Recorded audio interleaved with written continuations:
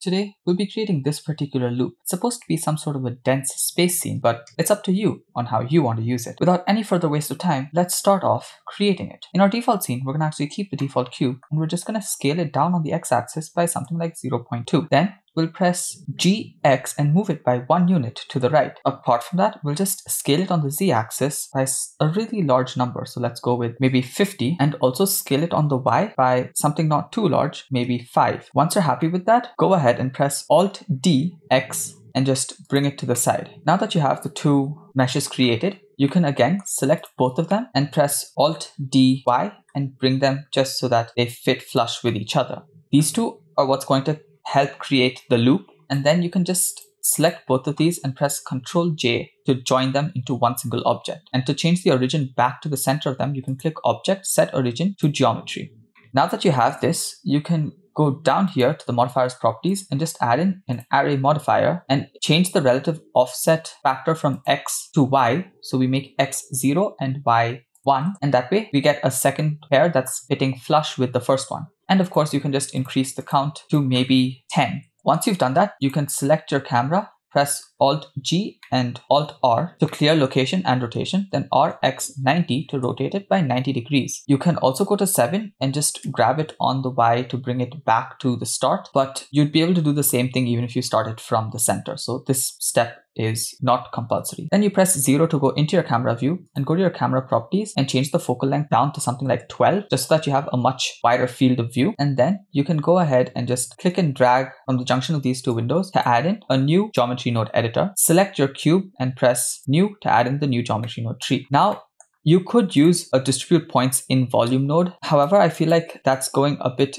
too hard on my PC while I was trying it out. So this time I'm going to test it out with a distribute points on faces node. So just search for a distribute points on faces, plug that in, and immediately you get these points. Increase the density to something maybe like 15, and you see the points are way too large. So reduce the density back to 1 and then press Ctrl A and apply scale. That way the scale gets applied and you get points of the actual size again. Now we can increase the density to maybe 10 and just make sure that you don't go overboard. That kills your computer. And you can see if you just expand the drop down over here, you can check timings and you see how much of time it takes for each of these actions to be completed. If this was a volume, this would have taken about 800 milliseconds, and that's what was destroying my PC. So since this is just on the faces and there's basically only 2 faces that are necessary, what you can do is press tab to go into edit mode and just select all of the other faces. So let's take this entire set. So press Shift Alt and select this edge. So that way it selects the top and the side edges. You can press X, delete faces, and you can do the same thing for the other one. Just select it, Shift Alt select, and press X, delete faces. And you could also just duplicate these to create like another level of density, but I'll do that in a separate geometry node tree itself. So once you're done with that, you can press 0 to go back to your camera view, select the camera from the outline over here, go to viewport display and increase passport out all the way to 1 so that you don't see anything outside the camera view. Now that you have this, you can select it again and you'll see that you want some sort of objects to be instanced on these points. So we'll press Shift A, instance on points, and just plug that in here. Now we need to see what objects to be instanced on the points. So we'll search for an icosphere and just plug the mesh into the instance. But before doing that, we'll decrease the radius to something like 0.01 and then plug that into the instance. Now, if your PC is able to handle it, you can always increase the subdivisions just so that it looks a lot rounder. So right now you can see the edges. So I'll go down here and just increase the subdivisions to something like 3.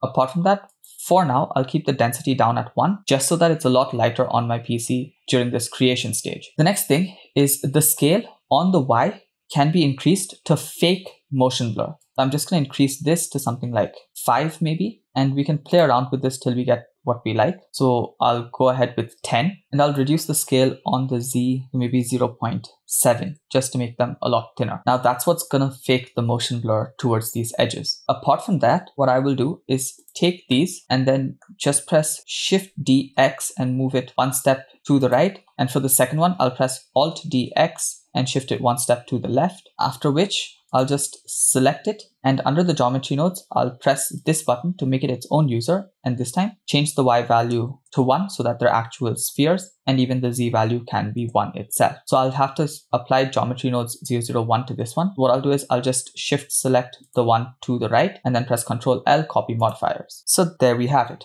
In fact, we can also just combine these two. So we can just press Ctrl J and they become a single object. Now we don't need these objects to keep repeating all the way with that many arrays. So we can actually just remove the fixed count from something like 10 to something like 3 or 4. That should be enough. We'll keep it at 5. Now that we're happy with that, we can go ahead and create the animation on our camera. So let's just select the camera, increase our timeline so that we can see it better, go back to frame 0, and then press I, location, rotation, scale. And then we want it to be a 10-second long animation. So we'll go to our output properties, change the frame rate to 30 frames per second and the end frame to 300, the output folder wherever you want it to be, and file format is going to be FFmpeg video. Encoding has to be set to MPEG-4 and output quality will be perceptually lossless. Once you're done with that, go to frame 300 and grab it on the Y axis by exactly one size of the initial cube. So remember, you had a cube that's actually just this much thick.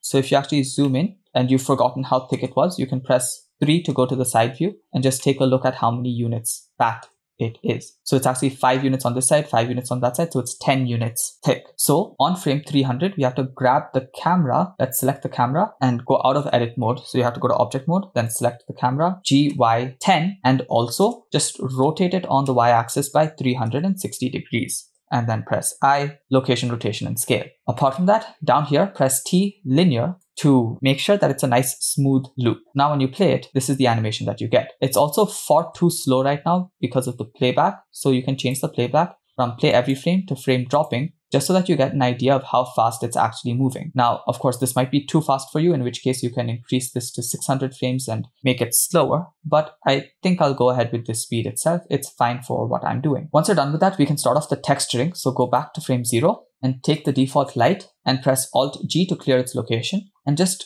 press 7 on your numpad to go to the top view and bring the light to the end of your cube. So it has to come all the way up there.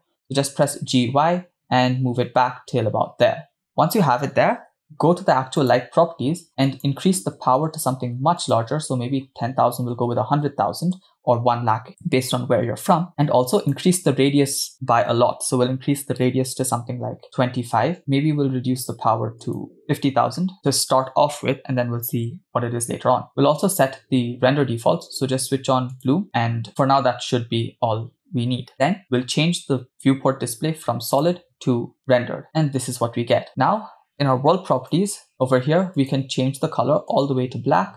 And this is what we get. But we can actually go to the light and increase it to 100,000 itself. Along with that, we can set a default material to our cubes. So let's just bring the group output a little further, press Shift A and search for a set material node, plug that in right here, change the material to the default material. Now we can also do the same thing for geometry node 001. So just select geometry node 001, press Shift A, search for a set material node, plug it in after the instance on points node and change it to material. If you want, you can also add in a set shade smooth node. So we'll do that as well. So just search for a set shade smooth node and plug that in. Go to the other geometry node tree. You can do that by switching this, but if you do switch it over here, remember you have to switch it back as well, or you can just select it from the actual objects in the viewport display. Bring the group output a bit to the side and then press Shift A, set shade smooth. Plug that in and you should be done. Now we can actually change this from the geometry node editor to the shader editor.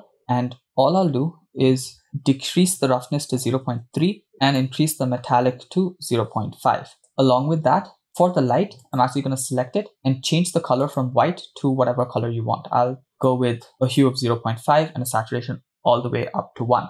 The last thing that you have to do is, again, change the shader editor window from object to world. And in the world properties, just search for a volume scatter node, change the density down to something like 0.1 and plug the volume into the volume. Then continue to reduce the density till it's not washed out anymore.